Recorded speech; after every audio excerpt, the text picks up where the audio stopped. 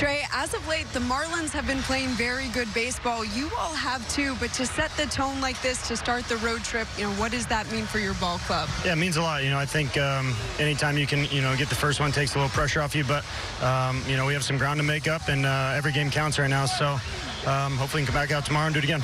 In the fourth inning, you crushed your 50th career home run. That 3-run shot also gave your Nats a 6-0 lead. We've seen you step up in huge moments for your ball club. Just what does it mean to consistently contribute the way that you have? Yeah, I talk about trying to contribute in any way I can, and, I think it's been a while since I hit a home run, but, with guys on base and Max on the mound, I think it's always a good time. So, I'll take it, and hopefully, tomorrow we'll see if we can do it again. All right, so you bring up Max Scherzer on the mound tonight. He dazzled. He's been dominating here in June, but how would you describe what you saw from him? Just competitor. We talk about it all the time, how he competes each and every pitch, no matter the team, situation, and he did that tonight, and, expect that out of him, and he gave us a chance to win this game.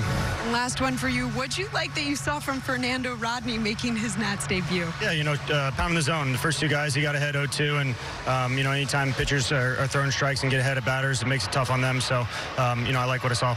Trey, thanks so much for your time. Enjoy the win. Thank you.